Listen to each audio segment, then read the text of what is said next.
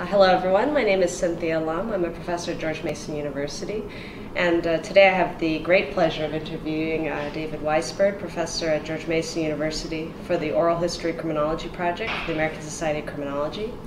Professor Weisburd holds a joint appointment as a distinguished professor in the Department of Criminology, Law, and Society at George Mason. He's also the Walter E. Meyer Professor of Law and Criminal Justice at the Hebrew University Law School in Jerusalem. He's the founder and director of the Center for Evidence-Based Crime Policy at George Mason University, and also a senior fellow at the Police Foundation in Washington, D.C., as well as chair of their Research Advisory Committee. David holds a PhD in sociology from Yale University. In 2010, Professor Weisburd received the Stockholm Prize, which is the highest international distinction that a criminologist can achieve. Congratulations, David. For his achievements in place-based criminology, displacement, experimental research in these areas. But David's work does not stop at place-based research or experimental criminology. He is a prolific scholar whose work spans the field of criminology, law, and society. And he's published widely in areas of policing, drugs and crime, statistical methods, white-collar crime, terrorism, counterterrorism, and social control. He's written over 15 books in these areas and many articles. Professor Weisburd's awards, accolades, and accomplishments are extensive, and I'd like to highlight just a few here. He's the founding editor of the Journal of Experimental Criminology. He serves on a number of editorial boards. He's an elected fellow of the American Society of Criminology and of the Academy of Experimental Criminology. He's also the chair of the Division of Experimental Criminology at ASC. He serves as the co-chair of the steering committee of the Campbell Crime and Justice Group, an international collaboration for advancing evidence-based research, and he's a member of the Campbell Collaboration International Steering Group. In 2010, he was appointed as a member of the Science Advisory Board for the Office of Justice Programs, Department of Justice, where he serves as chair of the NIJ subcommittee. He's also a member of the National Research Council Committee on Crime, Law, and Justice, and of the National Institute of Justice Harvard University Executive Session in Policing. I'm especially pleased to interview David today as one of his students and now a colleague at George Mason University. Aside from his many accomplishments, David is widely known as being one of the top mentoring criminologists in the field and contributing to efforts that advance others in the discipline more generally. His intellectual generosity, his care for his students have no doubt led them to make important contributions in the field of policing, crime in place, experimental criminology, and folks like Lorraine Mazerall, Anthony Braga, Anthony Petrosino, Liz Groff, Siming Yang, Tal Jonathan, Barack Ariel, Cody Telep, myself, we've all benefited greatly from David's mentorship. Okay, so David, with that introduction, I'd like to begin by asking you about some of your mentors and how you became involved in criminology. Maybe if you could speak a little bit about some of the specific areas of research that you focus on and how you got involved with those. First of all, Cynthia, thank you very much for your introduction. My mentors at Yale, there were two people who were most influential. One was Al Reese and the other was Stan Wheeler. And at the time they were giants. I mean, they were sort of bigger than life. You have to remember there weren't criminology programs per se when I first started my career. I shouldn't say that. There were a few criminology programs, but not very many. Not like today where students who want to study crime or the criminal justice system end up going to the University of Maryland or George Mason or Cincinnati or Albany or other places. Stan was located in sociology, but more in the law school, and Al was located in sociology. Indeed, I think he was chair of the department when I came. They were both interesting people and very different styles. Al was incredibly tough. He was the kind of person that students would sit there and after being criticized, you could see they'd want to cry but would be controlling themselves. He was just tough. He didn't tolerate any nonsense. It wasn't personal, but if something was stupid, it was stupid. And he was tough, and he let you know it. And he didn't favor his favorite students in that regard. If you were unprepared, you regretted it without. But that toughness, I think, from the very beginning, gave me a sense that our work is important. It has to be done well. It taught me the importance of methodological rigor, of looking to criticize issues. But Al actually gave me another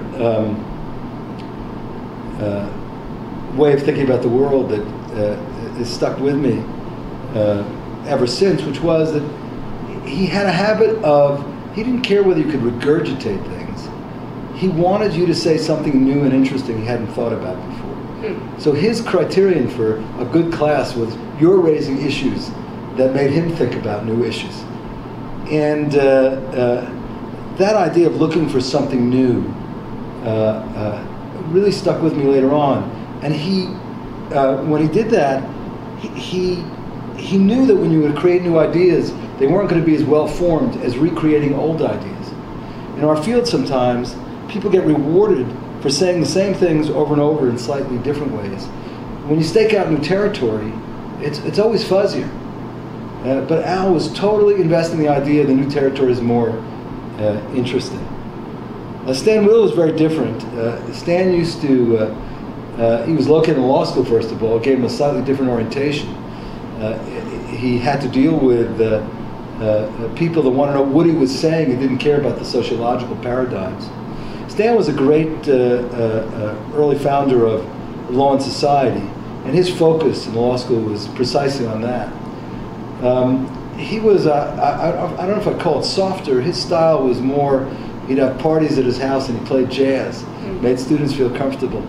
But he, in his own way, was also incredibly intellectually tough. Both of them established me a standard. Stan actually didn't publish. In today's world, Stan probably couldn't have become quite as central as he became then. He didn't publish an awful lot, but everything he published, he went over time and time again. It reinforced me the idea of being careful and really caring about the way something is written, the way ideas are developed. He wouldn't give a paper until it was really done to anyone.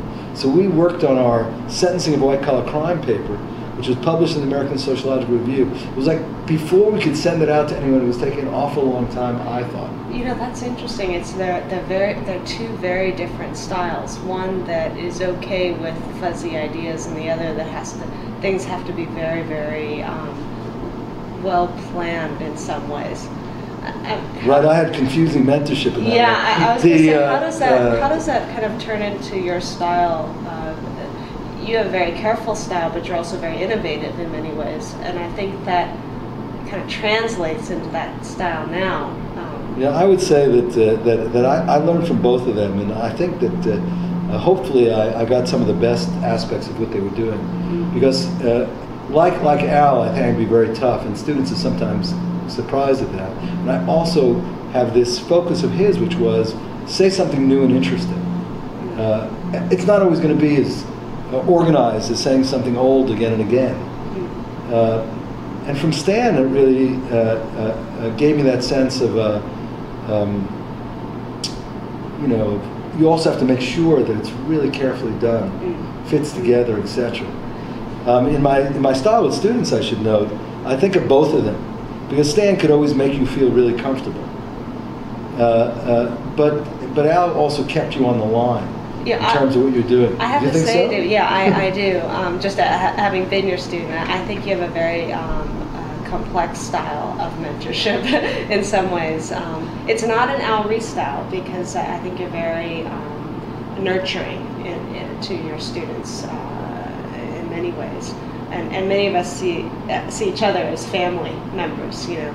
And so that's I think a new legacy that you leave, perhaps. But I just want to go back a little bit to Stan and to Al. They also studied very different things as well. How did some of their work influence the work that you do now? And did that get you started down a path of crime in place, or policing, or social control?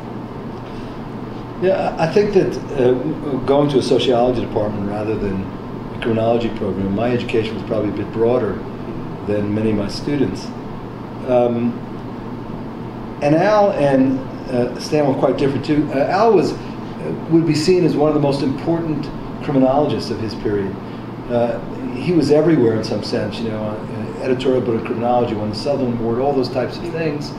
But actually he thought of himself as a sociologist with an interest in crime and justice issues, deviance issues, etc.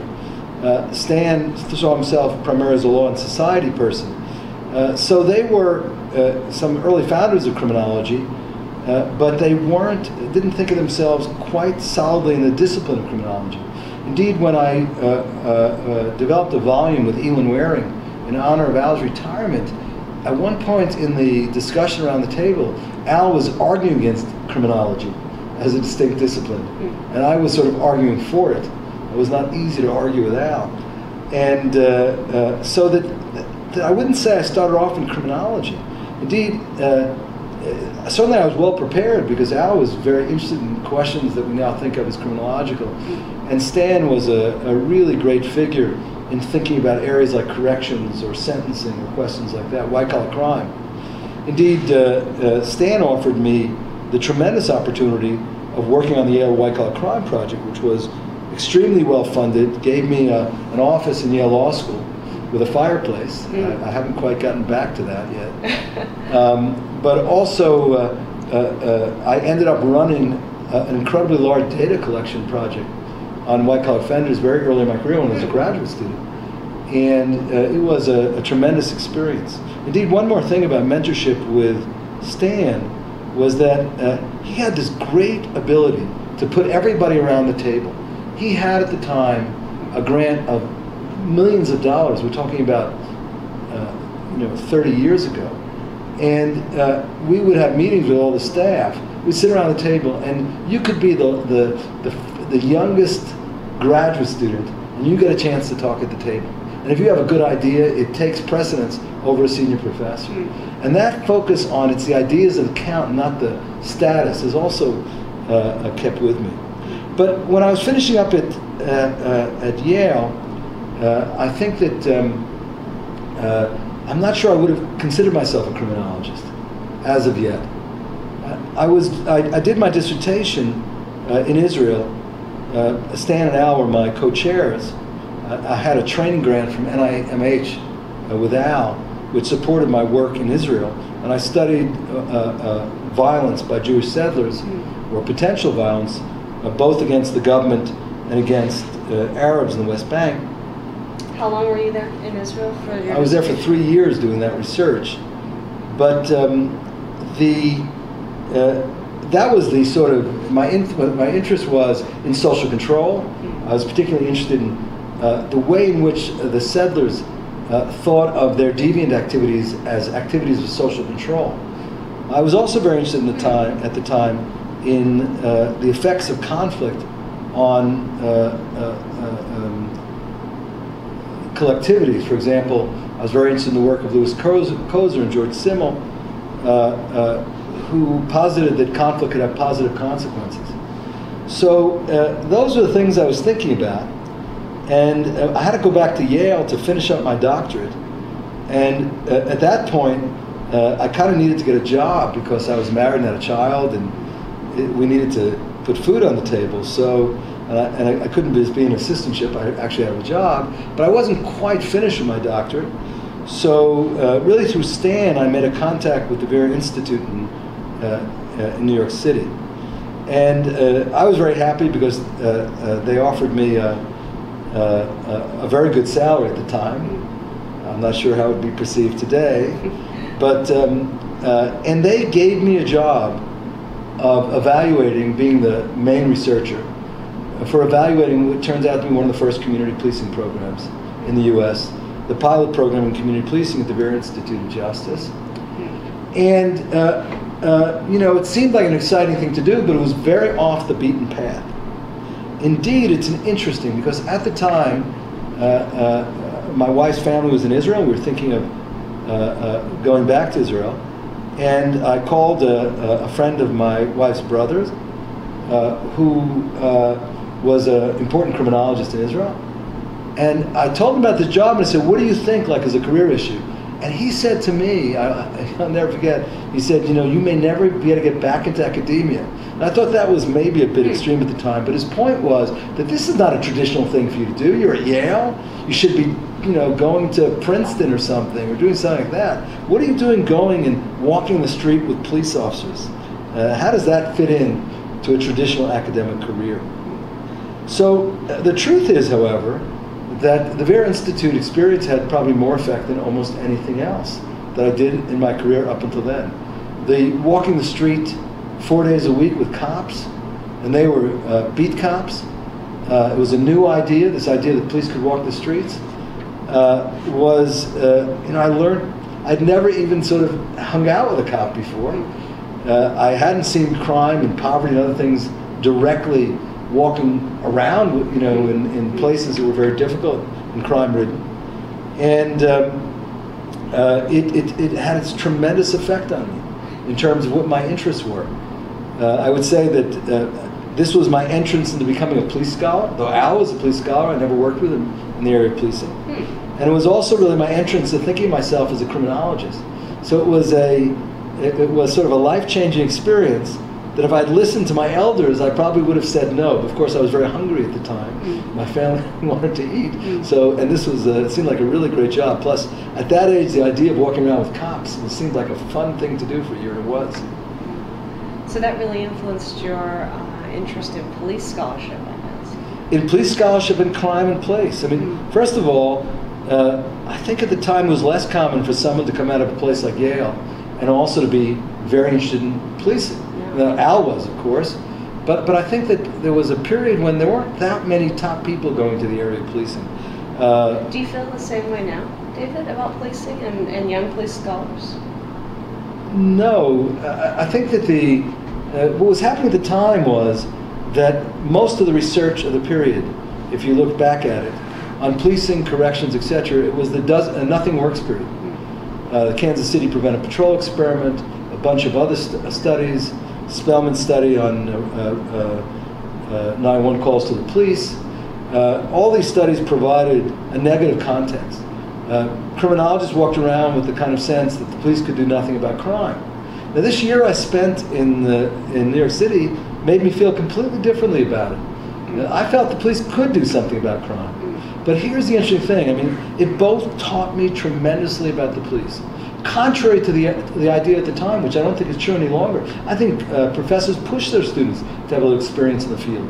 But at the time it was conceived of as, you know, not a very useful activity, even something that might sort of send you in the wrong direction, sort of wasteful during an important period of your academic development. But the truth is that that experience taught me about what police are doing. It made me interested, by the way, in the police. And it taught me about crime. And here's the interesting issue that when I gave the Stockholm lecture, I thought about influences in my career. And probably this Vera Institute influence, walking the street with cops, was tremendous, not only generally, but also in terms of my intellectual development, the areas I was interested in. Here's what I did. I walked the streets with cops. They were given beat areas. The beat areas were between 12, I think, and 20 square blocks. Those were bad communities. Each cop had a bad community. So I walked with them every single day. What did I find? We walked on the same 3 or 4 blocks every single day. And I said, you know what? We criminologists are thinking about these large worlds, communities, beats, precincts.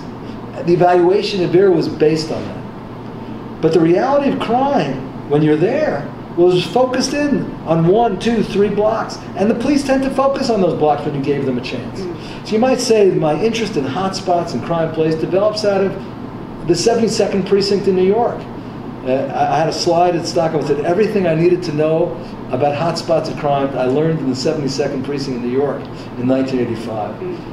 It had a tremendous influence. And again, for young people, it's you got to go with your, if you want to do interesting things, you go with your instincts about what's interesting. And sometimes you learn the most surprising surprising things that have the most influence in your career. The idea of hotspots for me developed out of this experience, and I was to follow that intellectual interest and the interest of policing from then on. How, after the experience with Vera, did you stay in New York? Did you go to, you went back to Israel for a time as well to continue your academic career there.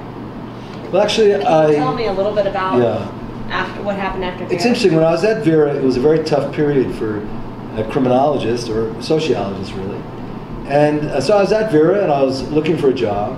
And I read this ad that Al Reese sent me. I was always an interesting guy, about the Army Institute of Research. So it turned out that the Army Institute of Research at the time, was under the Reagan administration, was booming.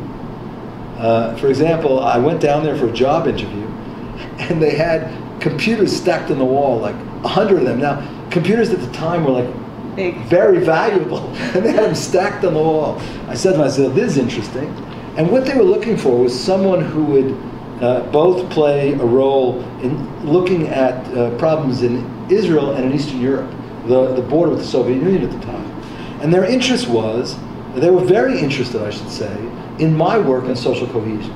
Because I was very interested at the time in how, for example, gentrification in a neighborhood, how people that did that, how it actually had some positive benefits, how people went to those neighborhoods because it felt good, you felt like you were doing so, you were had strong contact with other people. But that related also to issues in the military. Did soldiers on the frontier in Eastern Europe, did that affect them in negative ways, stress, etc., or in positive ways of having stronger connections with their peers, etc.? How could you foster that kind of social cohesion?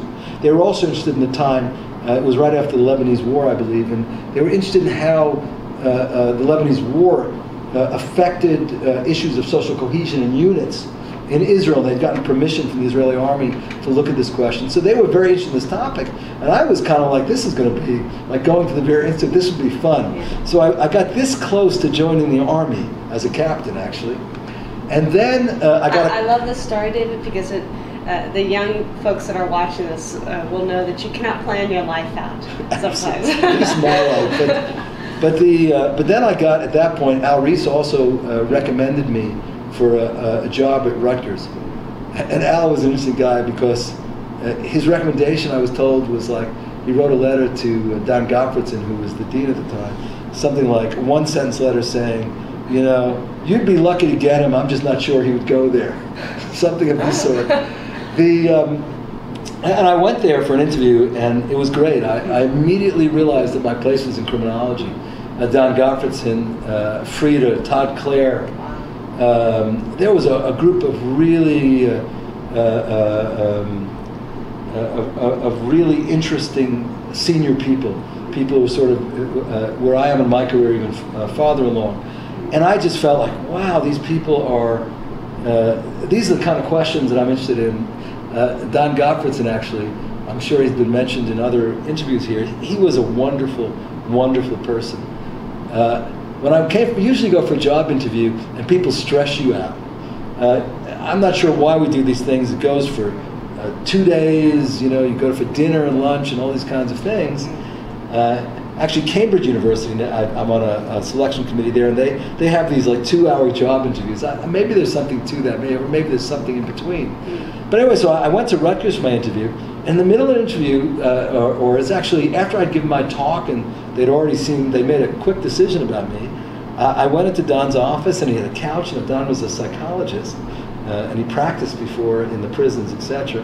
And he sits me down on his couch and he puts on some classical music, and the whole atmosphere is very calm, and he starts saying to me, we really want you to come, you know, and it was just, I walked out of this interview, I said to Shelley, my wife Shelley, and I said, you know, this is really where I want to be. These people are great. And the truth was, it was a really great place for criminology. 2 years later, I think it was, maybe a year later, we invited Ron Clark to come as dean. Don decided to retire, and that opened up another new direction for me, because here I was thinking about crime and place, small worlds, and comes a scholar who is challenging the boundaries in another sort of direction, talking about situational prevention, opportunity theories of crime. And that had a tremendous influence, sort of bringing these ideas together. Let me just, one more interesting thing about Rutgers. A year after that, I think, or in the third year I was there, as sometimes happens, I was put on a committee with two other faculty who were senior, and they sort of didn't do much work. But so I ended up doing all the work, and it was to select. That doesn't happen. No, it doesn't happen anymore. No, it was to select an honorary professor, and so I, in essence, got to choose someone to come. And Al Reese, one of his other students was Larry Sherman, and Larry, he suggested I call Larry, so I called Larry, and I said, "Would you like to come?" And he said yes, and you know, at that time he was a bit ahead of me in careers. He was already a full professor and quite distinguished, and he came. We sat down and we started talking about things, and he started talking about the study he'd done in Minneapolis, in which he found the crime was very concentrated. And I told him about these experiences I'd had in New York, and the two of us set out on this enterprise of policing, hotspots policing. So it's interesting how these things all came together in the sort of Rutgers context. Rutgers was a great place then. While you were at Rutgers, did you then decide to go to Hebrew University? There was a time period where you had left to go to Israel and then came back to the U.S. Well, I actually stayed in Israel to some degree. Was that after the Minneapolis hotspots experiment? Well, we got the Minneapolis hotspots experiment going, and it was after that. I think that experiment, in retrospect, and the work Larry and I did together, which spurred both of our thinking. His 1989 article was written when we were sitting and discussing these issues. The other hotspots experiments developed out of this, etc. When I'd gotten tenure at Rutgers and became an associate professor, my wife family was in Israel, and it was very important to her to spend some time there. She really wanted to spend more than some time. We said, let's go for a year. So I went sabbatical at that point for a year. And after a year, I was offered a tenured professorship at Hebrew University Law School, and for family reasons in good part, but also for professional reasons of perhaps having a broader approach to, or more international approach at least, to criminology. At that point, I decided to move to Hebrew U. There's another story interesting about that. When I decided to move, I went to Al Reese, and we sat down to talk about it because I wanted his advice. And he sat and listened, and he said, "You know, I really understand why you're going, David. I mean, there are a lot of personal reasons and family reasons." He said, "But you know, you're sort of on a trajectory to become one of the most important crime and justice scholars, criminological scholars in the U.S. And that probably can't happen if you leave." And I remember at the time thinking, well, I mean, I don't know. This seems like the right thing to do, like going to the Vera Institute of Justice. I sort of went off with that like troubling concept. I guess my thought was to Al that, you're right, Al, I wouldn't be able to perhaps have the same impact in the U.S., but at the same time, I'd be able to have impact in Israel, which was also important to me at the time, and perhaps more of an international impact, because the Hebrew University is a very important international center for academic life, with connections all over the world. It's being at the law school at the Hebrew University, which is where I went. They have an Institute of Criminology that's graduate study, has a sort of broader intellectual context, both within law and more generally. Very high prestige university, within Israel certainly, and around the world. So I thought, well, maybe I'll lose a bit in the American context, but maybe I'll gain a bit in sort of my intellectual development, and it'll lead me to new places. So Al sort of left me with that, and he meant it only in the most positive ways. But what was surprising to me in a way, again, when I had to give the Stockholm Prize lecture, and when I was also invited later to teach at the University of Maryland, and other ways in which I've been active in the U.S., I realized that maybe it did have some sort of effect, but it did all the things I thought it would do. In other words, it did give me a broader international focus. It did make me a bit intellectually broader. The law school was quite challenging.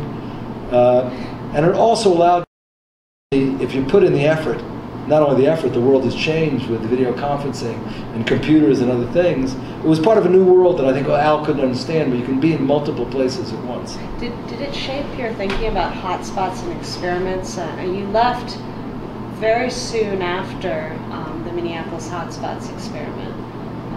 Did you think about different, did you take on new intellectual ventures when you were at Hebrew, or were you influenced by the work that you did in hotspots and experiments? Yeah, that's interesting. How did it influence your intellectual work? I had done so much early in my career. I had run a number of research programs, including Minneapolis with Larry, the Jersey City hotspots, violent crime hotspots experiment, the Jersey City drug market experiment. These studies, Oakland Beat Health, which Lorraine took over, Anthony Braga worked on the violent crime study, but I had a lot of work that was developing. I also, I think different from many students, I had finished, at this point in my career, 2 books, one published by Yale Press, Crimes in Middle Classes, based on the white-collar crime research I did with Stan and others, but I was the senior writer on that, and a book based on my dissertation called Jewish Settler Violence. So I actually had a sort of whole group of things that I was doing. Going to Israel at that point sort of gave me a break to think about what I was doing in a way. It wasn't that Israel was a break per se. I had lots of new requirements when I was there, teaching in a new place, teaching a different language and things of this sort. But it did give me a chance to sort of contemplate a bit more. I was sort of thrust out of the traditional, I was in a very intensive environment of people, Larry Sherman, John Eck, myself, my students, Lorraine Green Mazerel, Anthony Braga, and others, Ron Clark, Marcus Felsen, a lot of people who focused very much on this emerging area of interest. And going to Hebrew sort of gave me some breathing space. I was a visiting professor in Tübingen for a few weeks one year, for example. It allowed me to sort of go into other places, and that sort of honed in some of these ideas. It actually also created a group of possibilities that I hadn't even considered at the time, which were that a lot of people were very interested in my work. So people would invite me as a consultant or help them design proposals, and that also in an interesting way, which I might not have done if I stayed in the States, helped me to sort of develop my thinking a bit. And this happened for a group of years. And then I had an invitation from the Police Foundation to run the Police Foundation Research Group. And that turned to be the sort of next stage of effect on my work, and also strengthened my work in policing. Because I had a whole group of interesting ideas that I'd been developing over a 3 or 4 year period, that had been developed from this intensive period of research that I'd done when I was at Rutgers, and continue to do during this period and follow up on. I continued to run the center I was working at Rutgers, but in a much less intense way. And so when I came to the Police Foundation, I had a reservoir of ideas that I was dying to carry out, and the Police Foundation was attractive to me because it provided an environment from which I could do that. And the Police Foundation is an interesting story of itself. The Police Foundation at the time, the reason why this all happened was that, the connectivity of academic life and serendipitous things that happen along the way.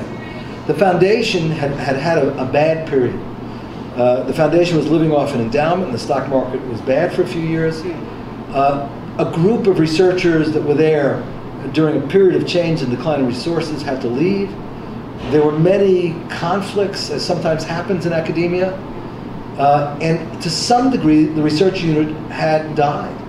And here we are, the Police Foundation, established in the 1970s to advance American policing, supported with incredibly large grants, and then an endowment by the Ford Foundation, producing some of those important experiments in policing, the Minneapolis, not Minneapolis, the Kansas City Preventive Patrol Experiment, community policing, the Foot Patrol Experiment in Newark.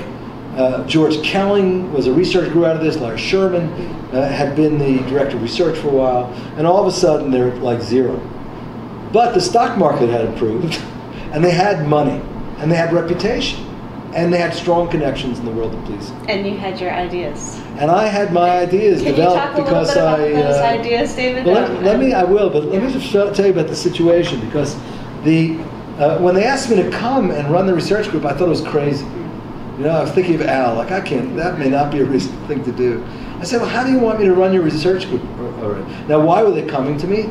In part because the criminologist and their board was Frida Adler, who was one of the people that hired me at Rutgers, and I developed a good relationship and knew my work. And she told the board, she said, we need one of the world's most important younger police scholars.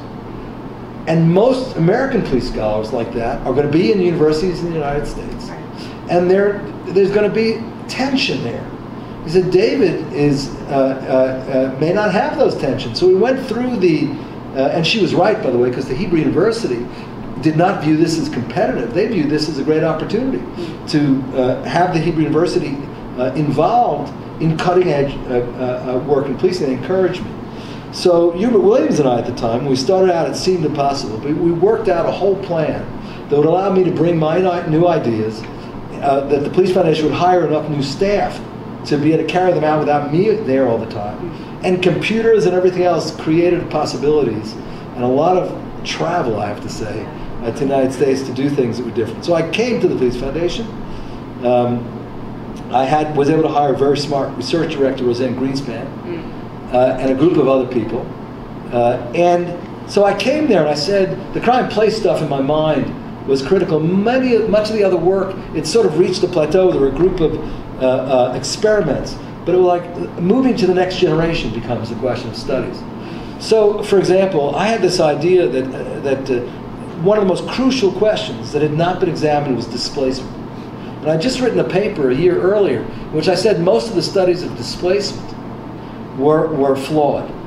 Now, everyone thought, there was a common view that you'd focus in on a hot spot of crime, a block or a few street blocks, and then crime would just move around the corner.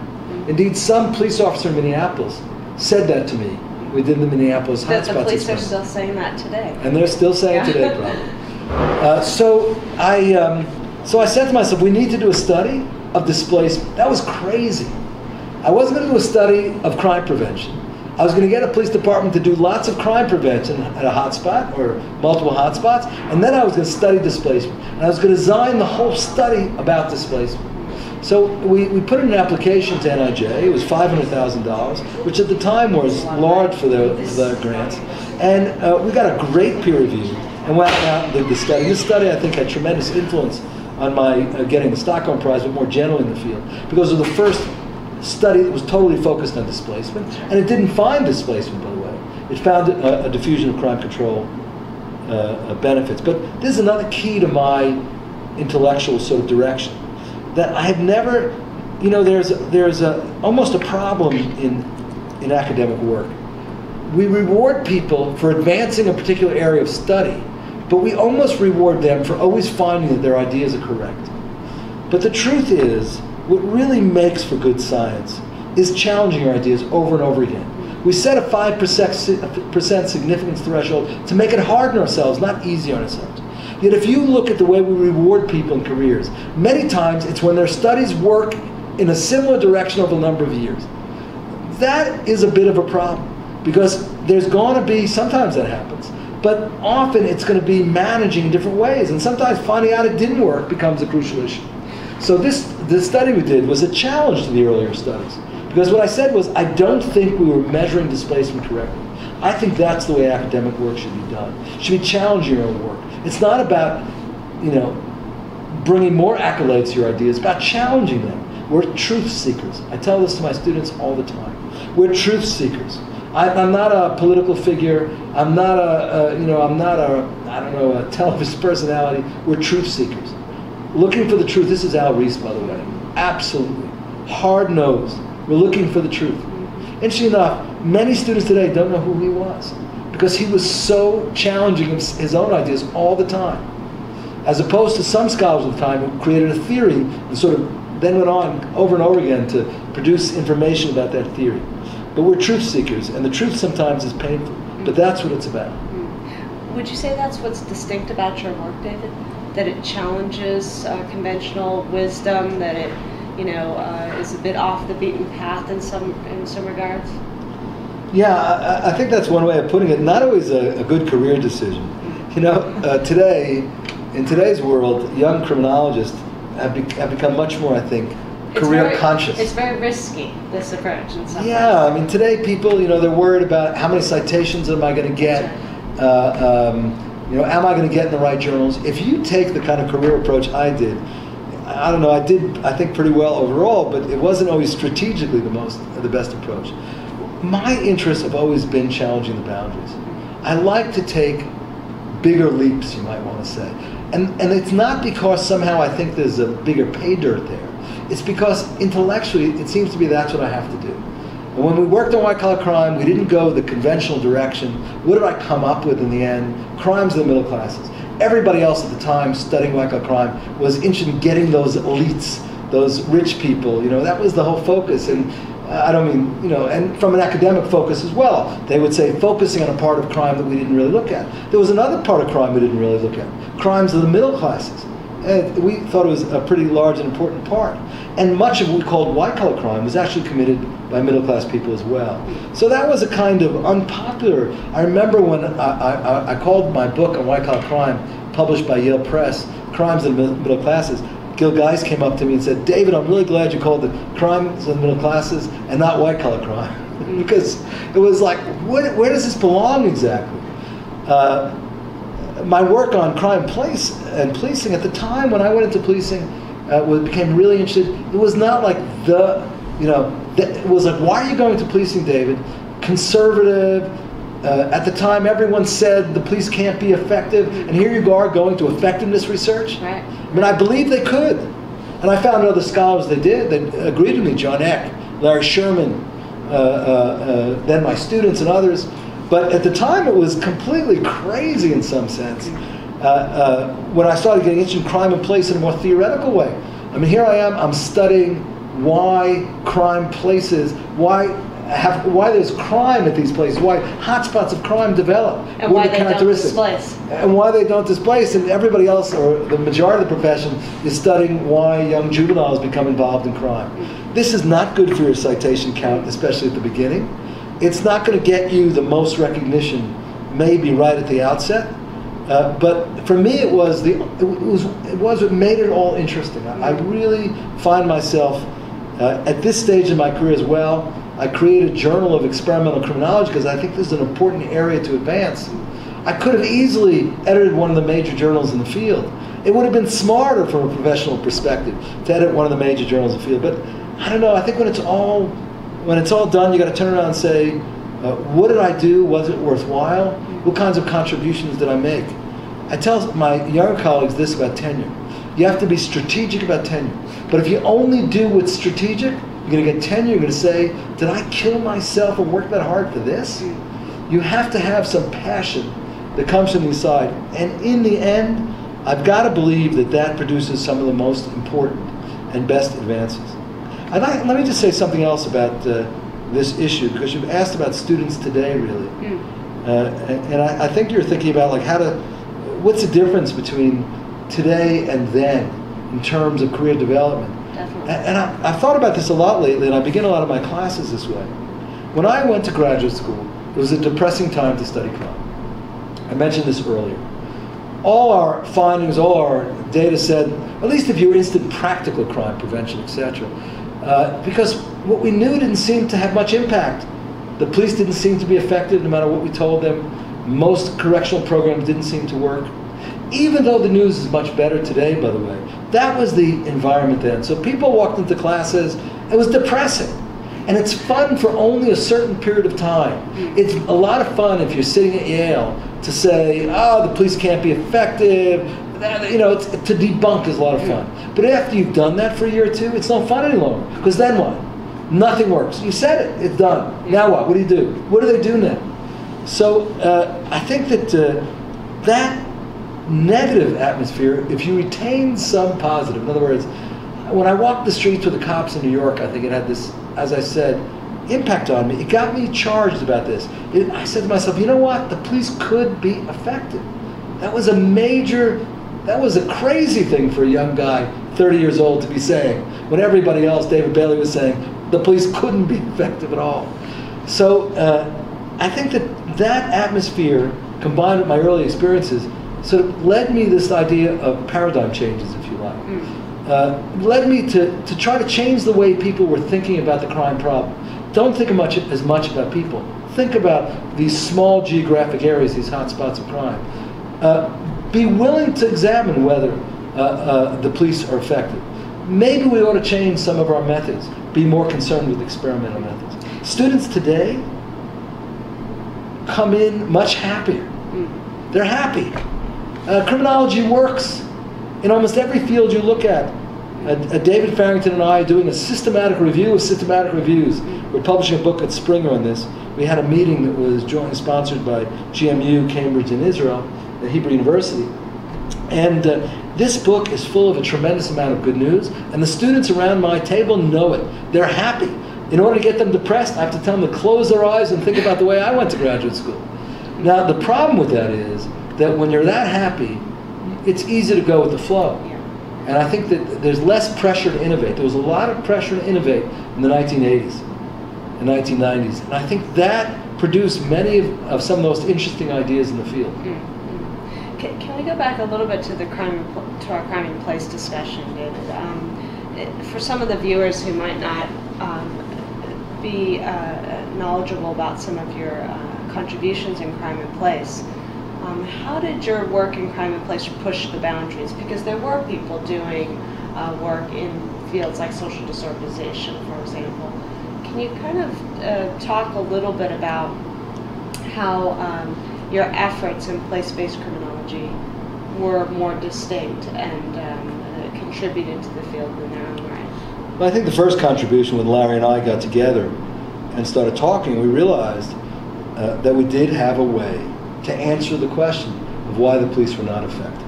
From his experience in Minneapolis, from my experience in New York, we believed that the problem was the police were spreading their resources too thin.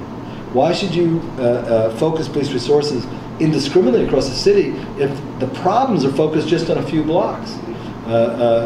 If 5% of the streets or addresses in the city are producing 50% of the crime, then shouldn't we be focusing our efforts on those places?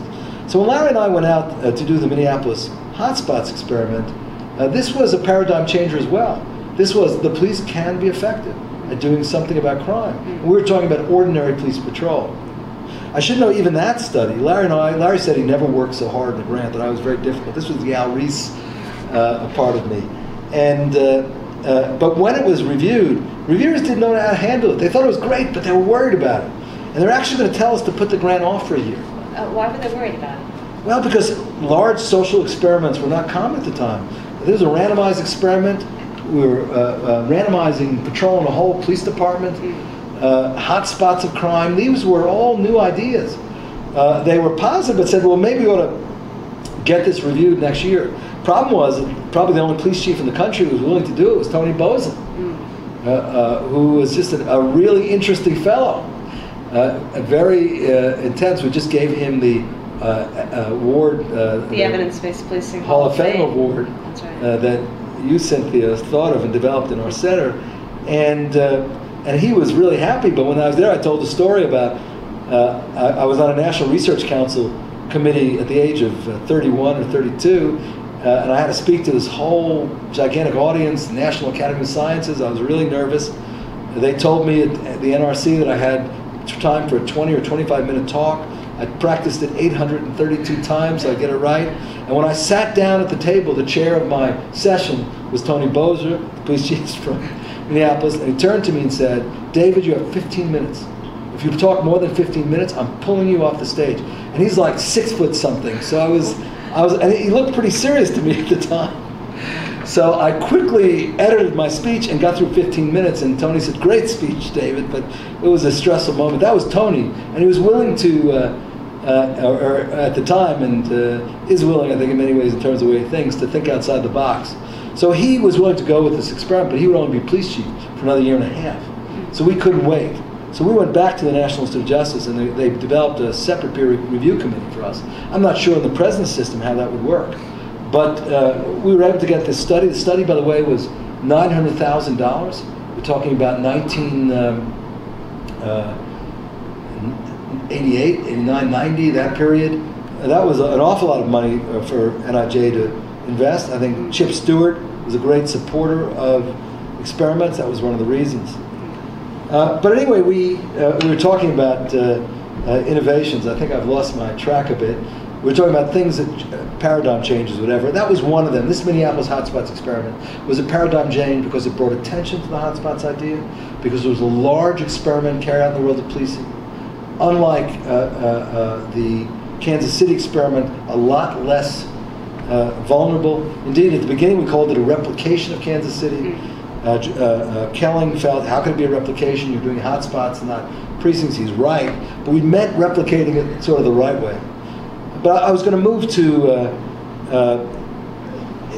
here are some other ways, right? You asked me about, let's call it the paradigm, the things that I went out to do, some of them, by the way, that I thought through in those years when I was primarily at Hebrew U. I should know when I went to the Police Foundation, I kept my tenured appointment at Hebrew U and also ran the research group.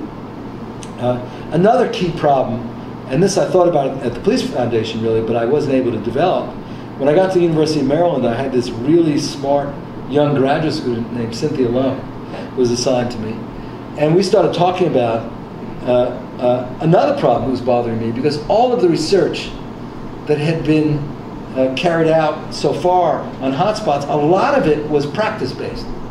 One of the criticisms, situational prevention, it was based on sort of evaluation studies of policing. Minneapolis hotspots experiment, Jersey City drug market analysis experiment.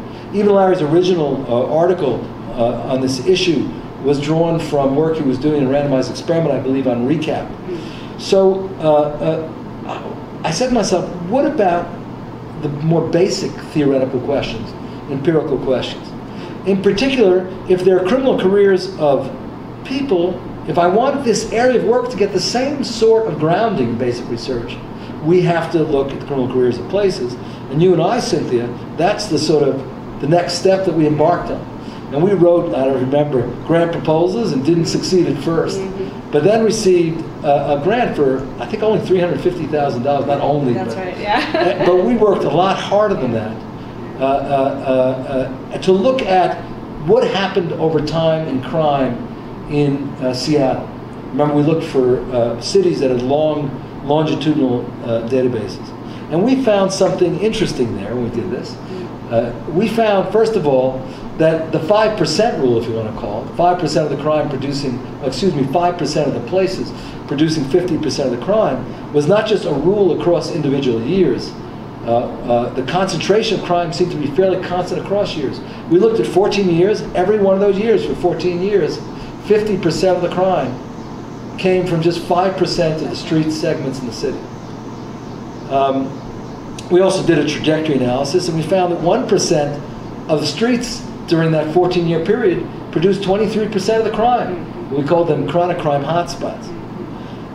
After we finished our work together, and you went off to eventually George Mason, but I worked with Liz Groff, who's now at Temple, and Suming Yang, who's now in Taiwan, on the next question, which really was, what explains those chronic crime hotspots? What explains those different trajectories?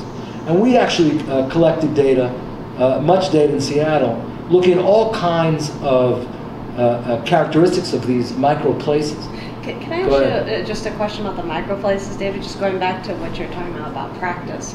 Would you say that the practice of criminal justice, your early influences at Vera, your influences with the Minneapolis hotspots experiment, that those more practical applications led you to think about micro places before you started thinking, okay, about more basic theoretical questions? Yeah, I think the research of the police, when I walked the beat with these cops, that got me thinking about these small worlds. Yeah. And then these theoretical and academic elements reinforced. You know, in criminology, a lot of people, you do something like you discover that 1% of the places produces 23% of the crime over a 14-year period, the same places, and they say, well, that's only descriptive, right? I mean, well, man, descriptive work is a precursor, not necessarily following theory. Then you have to start thinking of the theories. Why? Why do those places stay hot? What is it about them? What I've been working on over the last few years, this project I mentioned before, a retrospective study of places to try to understand in a traditional criminological way, a basic research program, not a applied research program. We just published a book. It's called The Criminology of Place, Street Segments and Our Understanding of the Crime Problem, published by Oxford University Press. All the maps and stuff are in color. I'm very proud. So you get a really good sense of this. It allowed us to take this next step of going beyond the work we had done, for example, advancing further into this sort of world, keep asking these sorts of questions. The biggest advances in this study, beyond what we've done before, I think first was something we'd really noticed before, which was able to specify really carefully the street-by-street variability of crime in cities. Our work challenges traditional conceptions in that we say it's not necessarily that the community has an impact, but there's also an impact at a more micro level, a more local impact. And we're able to show that street-by-street variability in crime, I think graphically and really well, and also statistically. But we're also able to show that variability in terms of the factors that might be related to crime. And traditionally, opportunity theorists, people like Clark, the Branninghams, and others, Marcus Felsen, have advocated the idea that it's opportunity that brings crime to specific sorts of places. We found that in our work, but we're one of the first studies to really show that in a large empirical inquiry, like the longitudinal studies we have on individuals. But we also found that social disorganization characteristics, drawn mostly from sociology, also show that kind of street-level variability.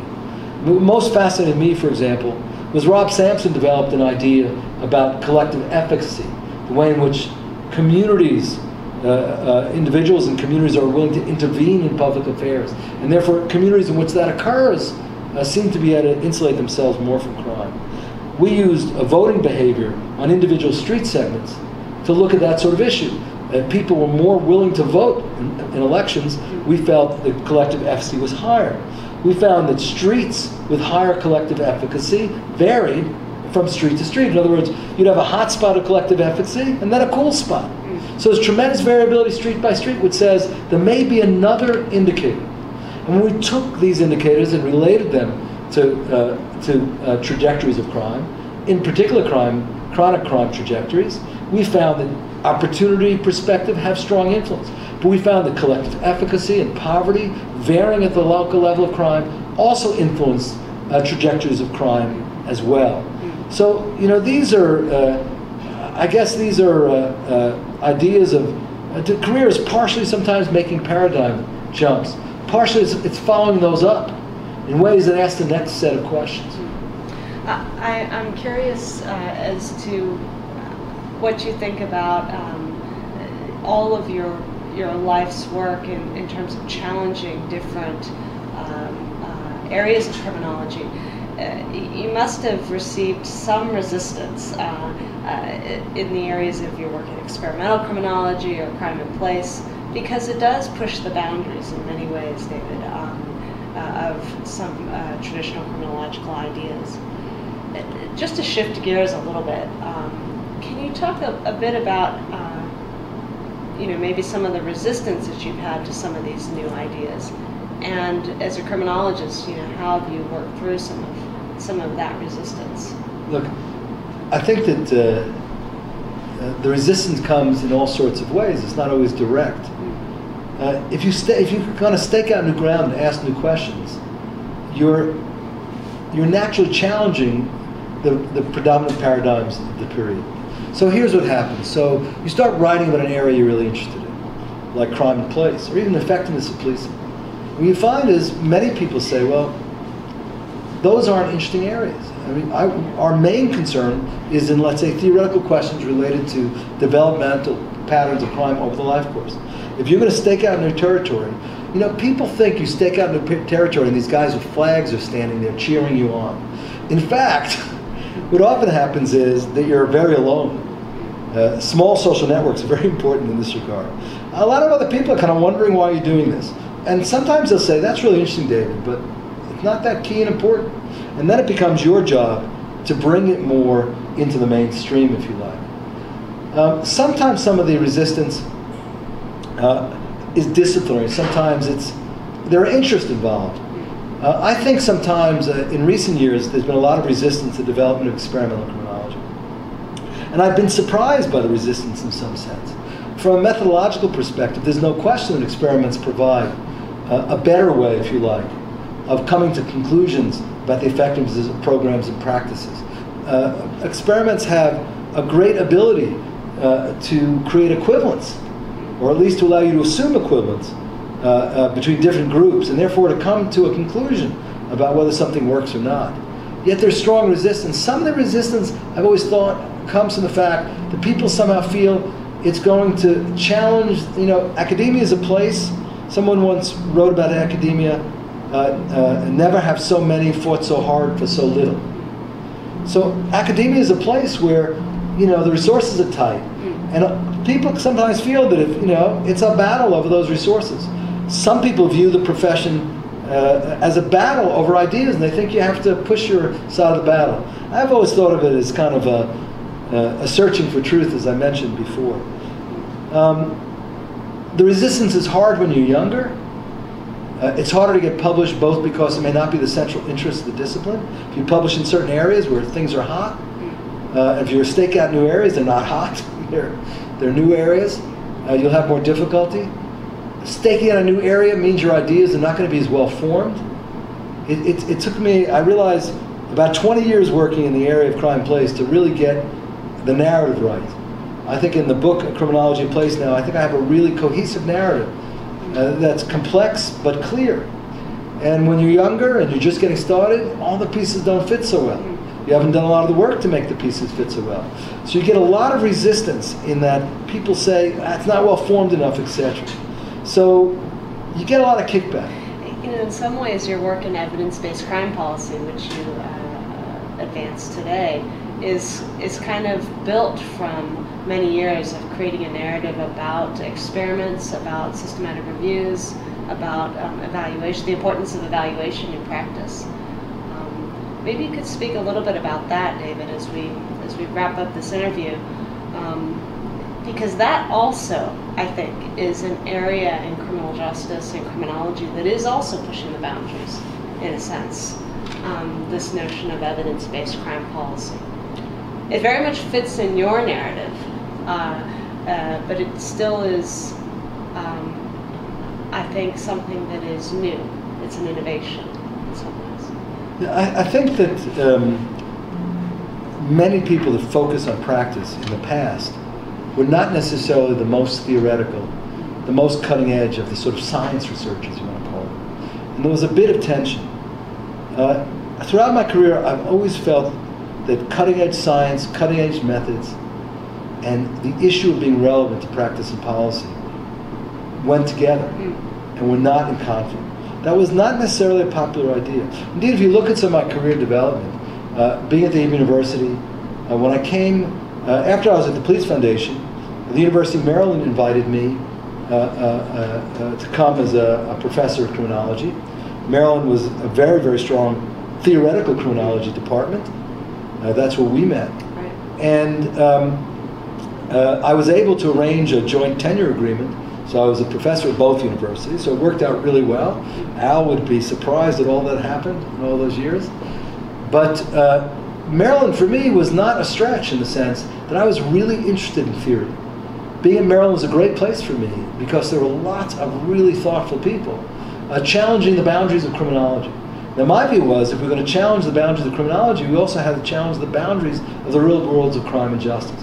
So my work was, continually was at that intersection. Indeed, when I went to Mason 5 years ago, part of the reason was that I saw Mason as a place that was very invested in the policy arena. And when we spoke together about forming the Center for Evidence-Based Crime Policy, I said, do you want to do this? I said, we could really push the cutting edge, creating absolutely cutting edge research based on great theory, but tackling specific crime problems. And here's a thought of mine that's probably different from many criminologists. I think the future of criminology is very much embedded in the real world of crime and justice, like medicine and education. It's not that I think the future of criminology is not about theory, is not about great statistical work and innovations in statistical work. I think that's true. But I think the next step for us, the place we have to go in the future, is into the real world.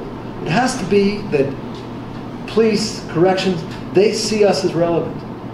Al Reese once said to me, he wrote an article, it was called Making the Scene. It was an article on the sociology of deviance. And he used to use that phrase quite often.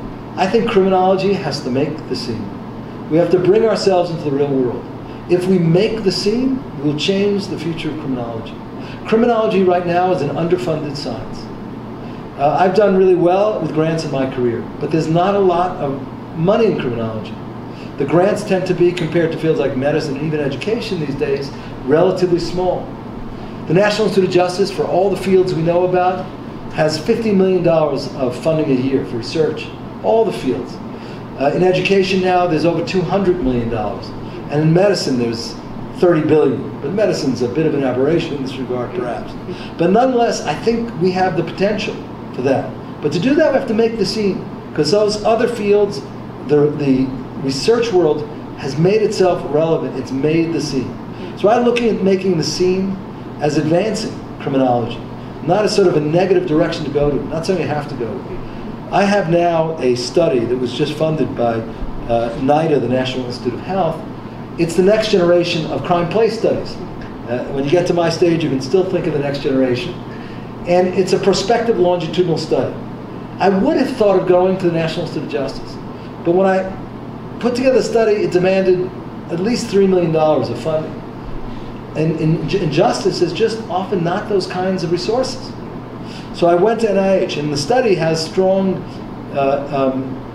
public health issues as well. I'm glad I did it, because I think it's really interesting. Issues about AIDS and mental health, physical health problems that develop at crime hotspots, how they develop, why, etc.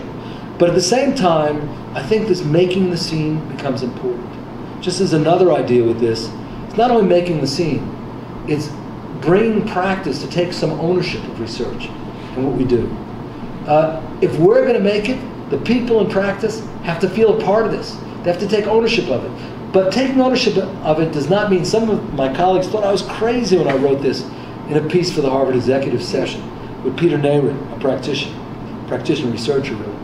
And but what I meant, I didn't mean that we're going to give them ownership of science, and then science would go downhill because they didn't know what they're doing. What I meant was that they would understand, like many medical practitioners, that cutting-edge experimental work was essential for them, that they needed it to advance in what they were doing. That's something we have to do. We'll have to do those things in the future. And that's why I think the work we're doing at Mason is so important in the Center for Evidence-Based Crime Policy. Because this issue is becoming, I think, by the way, John Laub, when he became director of the National Institute of Justice, when he coined the term translational criminology, we use that for the magazine that you're editing, it says that these ideas that we're developing are getting some salience out there. Many people are beginning to realize the importance of this idea of making the scene. I think that's a great way to wrap up our session today, David. I think I have one final question for you that I think would be a good way to end this conversation. If you had to think about advice that you would give to your students, and also what you would like to, where would you like to see those that you've mentored go in the future, what would that be? You know, what would make you happy in terms of where your students would be in the next 10, 20 years? Yeah, I have to start that with a preface by saying that many people view students as a sort of a resource, to get things done. I've been enriched by the students I've worked with in my career. All of my work is better because of people who partnered with me. You, Anthony Braga, I'm going to forget people and then I'll feel bad after. Red Mazarol, Liz Groff, Sumin Yang, and just Anthony Petrosino, and just many, many more people. Tal Yonatan more recently, and Baraka Royale, and Cody Telep. I mean, just bunches of these. And these haven't been like, this is not a one-way street. The truth is, a good mentor appreciates the value of students. I mean, all through my career, I've appreciated what my students have given to my work, and given to me. And that's why they're co-authors of my work. I think that's why they do And so that's well what we afterwards. co-author with each other. I'm still It's like a big co-authoring with the family. students I That's started right. with 25 years ago. That's But I think that a key element here is not only to think about what we bring to our students, but the truth is that by opening yourself up to students, they bring incredibly good things to you. People are not interchangeable. Everyone brings a different set of talents.